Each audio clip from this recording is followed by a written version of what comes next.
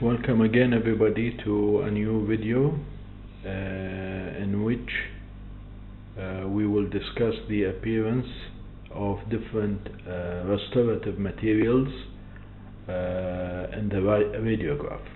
And in this bite-wing radiograph of the premolar molar region, we will see that there are three types or three teeth which are filled. The lower 7 has a class 1 filling. This radio opacity is for the amalgam filling because it's the whitest or the most radio opaque filling material, plus gold and metal cores or metal crowns of teeth. Just underneath the filling you will see another material that lines the pulpal floor of the filling, and the radio opacity of this filling is less than that of amalgam. And as we knew or discussed in the previous radiographs, this is the appearance of the zinc phosphate cement, which is used as a liner, usually used as a liner under the amalgam fillings. If we look at the lower 6, we will find this circular filling. It is a class 5 filling that is placed mostly on the buccal surface of the lower 6. Could be to treat cemental caries, because if you look, this is the level of the crown. This is the CEJ. If you draw a line here, this is the CEJ to the CGA, from the mesial to the distal.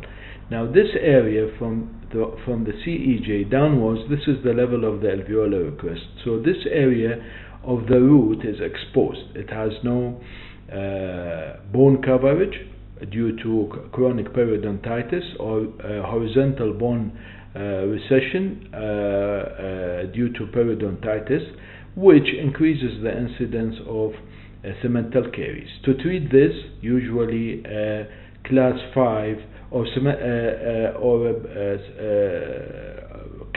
cavity is prepared and filled with composite. Sometimes it is filled with amalgam, depends on the situation and the depth. Another filling here, which is a composite, that has, of course, it's a poor filling, as you can see. It's broken over here. There is evidence of recurrent caries, poor margins, but what we are interested in is the composite filling on the crown. It's a big filling, and there is evidence of tooth decay underneath the filling. So in this bite-wing radiograph we are having composite filling, another composite filling, different place. This is on the crown, this is on the cementum, and the class 1 amalgam filling, which is present naturally over the crown of the, or on the crown of the tooth. In this radiograph we have composite fillings, a bite-wing radiograph. We have two fillings, two separate fillings in the upper 6. This is one over here, and this is the other one. Okay, and we have another class 2 filling. These are occlusal cavities filled separately due to the marginal ridge which is present in between. Maybe the dentist tried to save it, so that they usually do two separate composite fillings. And here we have another composite filling. The composite filling is a occlusomesial or MO cavity, where you can see that the thin layer of composite, it is extending here deep on the mesial part of the crown, and there is a class 2 cavity which has a poor margin, and there is recurrent caries underneath. All this is a composite filling. So just to show the difference between, or that we know the appearance of composite fillings. This is another radiograph in which there is also class 5 caries, a smooth surface cavity, which is also seen on the root of this lower 4. Again, just like in the previous tooth in the upper 6, this is the level of the crown, and all this is exposed root, which again increases the possibility of root caries. And to treat this, usually the dentist would go for an amalgam filling. As you can see, the amalgam filling, which is, if you compare it back to the other one, which is composite, you will see the difference in between the two. This is another cavity, just like this one, because of the exposure. I mean, root caries or cemental caries, just like the other tooth over here. This tooth is crowned with a metal crown. Of course, it's a poor quality crown, evidenced by the margins and the caries underneath. In the metal crowns, you cannot see under the crown, the radio opacity. You cannot see the status of the crown underneath the crown, because the radio opacity of the restoration blocks the X-ray and completely covers the underlying dentine and enamel if present. But what we can see is that if there is any caries, that is from underneath the margin when the of the crown, and this is where the tendency of caries increases in the margins.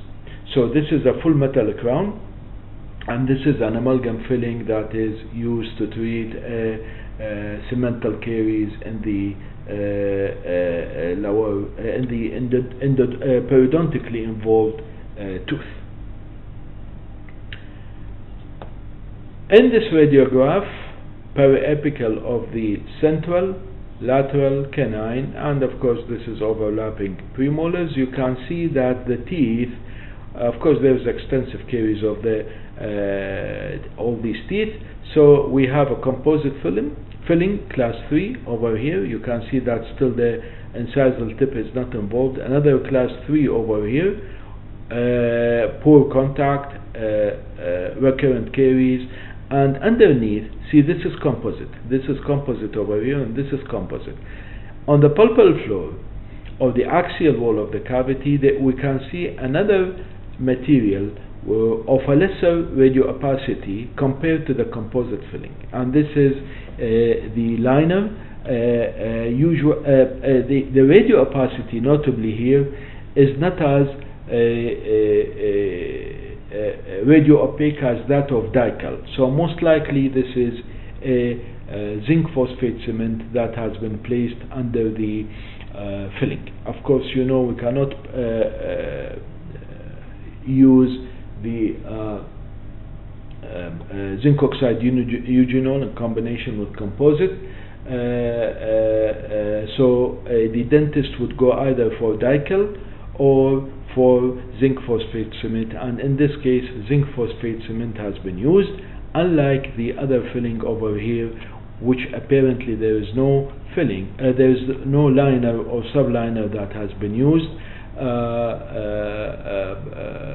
due to different reasons. We cannot tell why, but we cannot see any trace of a liner in this tooth. Of course, you can see the caries all over the remaining teeth.